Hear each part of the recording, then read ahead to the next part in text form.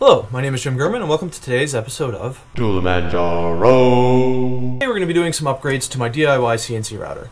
Now if you watched last week's video, which I can put a link up to over there, you'll know that this is a router I built just basically out of scraps. It's kind of what it looks like. I tried to keep the cost as low as possible, managed to put it all together for about $150, so I was real happy with that. However, there are some issues with it. The biggest issue with it is that the drawer slides that I used for the linear motion, the one in the X direction gets lots of sawdust in it and ends up jamming. So it's one of these drawer slides here. You can just barely see it down here. And what happens is down in this groove here, sawdust will build up and eventually it will cause it to either jam or just jerk around and make the cut not so good. I've tried covering this, wrapping it with various different things. No matter what I seem to do, sawdust always seems to get in there. So I decided that the thing to do would be to upgrade that linear motion. So what I'm going to use is this piece of electrical conduit. So this is 1.5" electrical conduit. It's pretty nice and straight and smooth. I actually sanded it a little bit just to make it even that much smoother.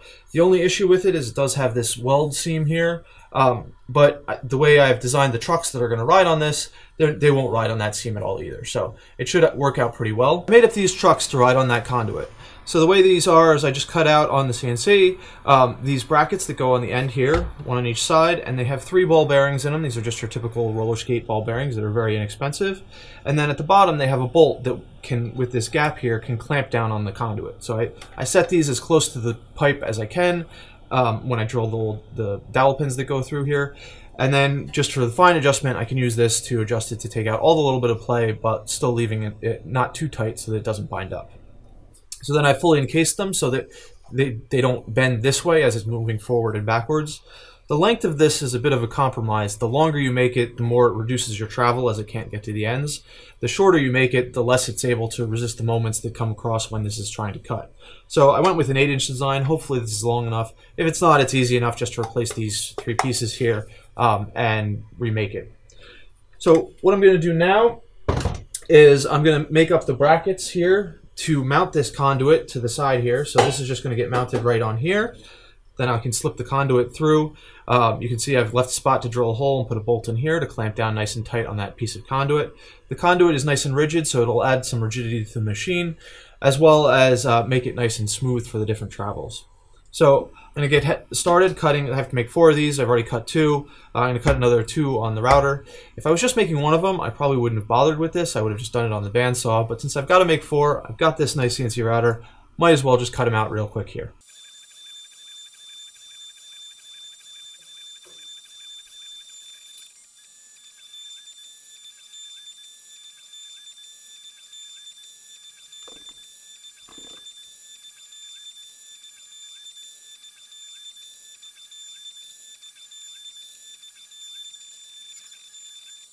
You can just barely see I left little tabs in the bottom here.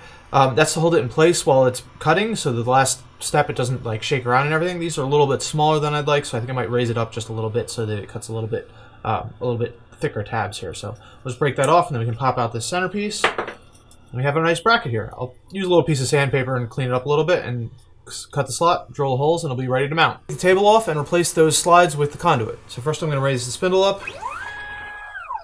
And then I'm going to take off these clamps and this scrap here.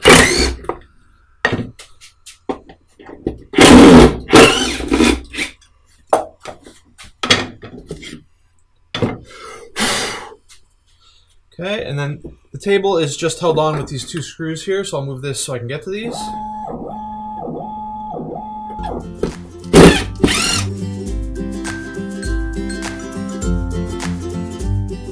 Those screws undone, I can just slide this off out the back.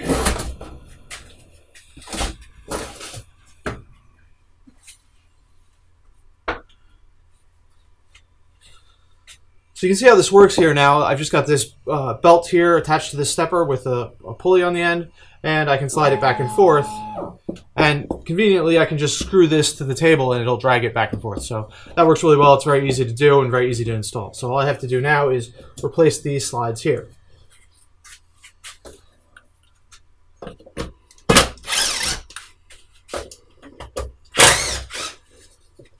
So this was a dust shield that I tried to make this was supposed to ride right up against the table and prevent any sawdust from getting down in there. Like I said, it didn't really work so well.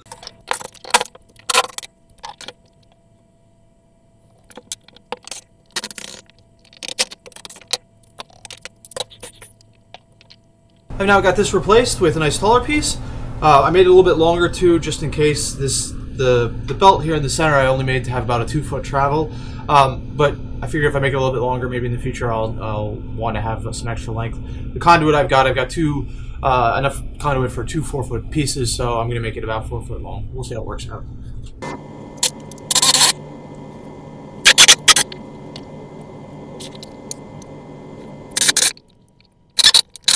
Now I have my piece of conduit here, so I can just slip it in here, and then I'm going to cut it to length. I'm going to use these nice convenient clamps here to cut it to the right length.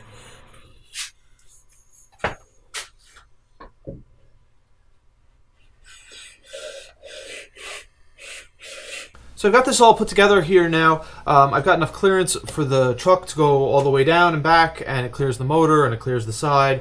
Unfortunately, when I was doing it, I put this one on this end here and then was wiggling around with the tube at that end there, managed to crack it.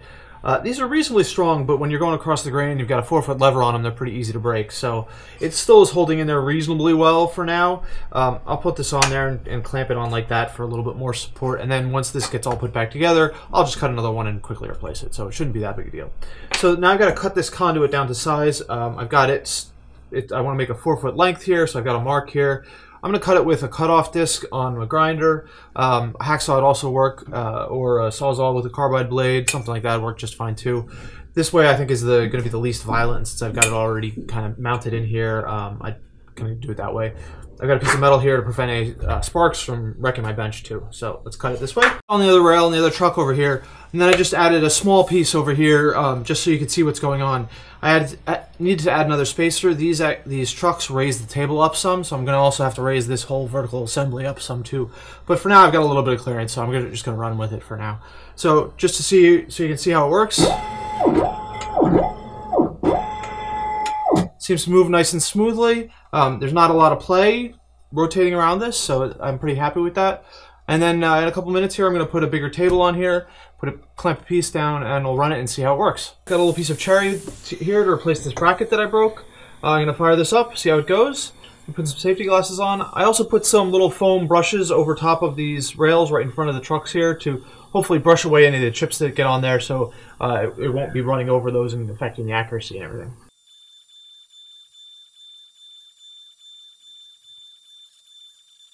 So 2 years ago I made that video and I completely forgot to do anything with it. I didn't film a conclusion, I didn't post to YouTube, nothing. So today I wanted to film a conclusion so I could get that video posted and then kind of do a little teaser of a future video where I'll go over all the upgrades I've made since that video. So as you saw in that video, I upgraded the X-axis from drawer slides to conduit with some homemade trucks on it. And since then, I've also upgraded the Y-axis and the Z-axis to actually be proper linear guides. I've upgraded the X-axis and the Y-axis to be ball screws. The Z-axis is still sitting as a lead screw. That's on the plans for the future. I upgraded a lot of this in here to be more aluminum, pretty thick, 5/8 inch plate aluminum, so it should be nice and rigid. I redid some of this frame here. It's still made out of wood, still just 2x4s that I had laying around, but it's a lot more rigid. It's a little taller to give me a little headroom here. I am running up against the height of my workshop here, so that's about as tall as I can make it. I cleaned up the electronics a little bit down here and just generally kind of tidied things up. I put some limit switches on and things like that. So I'm going to be going over that in a future video, but I will say that the X-axis has worked out great since then. It's nice and accurate. It slides fairly easily. I put a little foam brushes on, and that helps brush the chips off, and that's worked really well. So in the future, I'll make a new video talking about all these upgrades, and I hope you'll watch that.